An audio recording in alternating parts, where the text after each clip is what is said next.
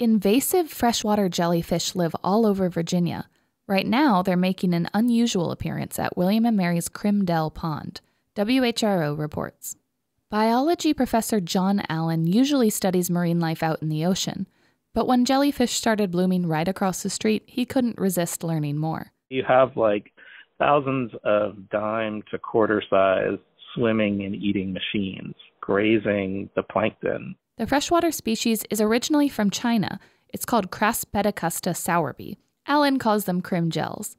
It turns out the jellies are always in the pond, and probably in any freshwater body in Hampton Roads.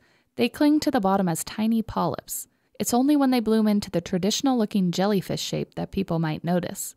That happens when they emerge to reproduce, but they don't have to every year. Allen says they can survive as polyps for decades, even without water. They used to bloom at the Crim Dell maybe twice a decade.